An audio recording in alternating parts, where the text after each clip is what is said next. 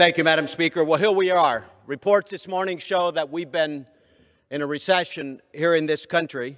And unfortunately, since coming into office, the Biden administration has been in denial about the state of our economy. And I think our minority leader, Mr. McCarthy, just showed on the floor a little bit ago how the administration has been talking about the threat of inflation. They initially promised that it would be transitory. Then Chief of Staff insisted that inflation was only a high-class problem. And then President Biden blaming everyone except himself for causing the record high inflation that we see today.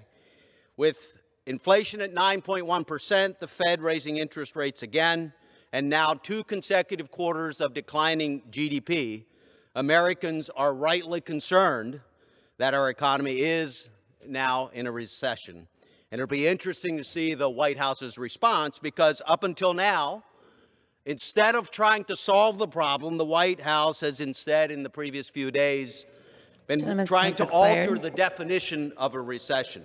George Orwell warned that the government will one day tell you to reject the evidence of your eyes and ears. Gentleman's time's expired. It's important we identify the problem before the gentleman's no longer recognized. Thank you, for what purpose?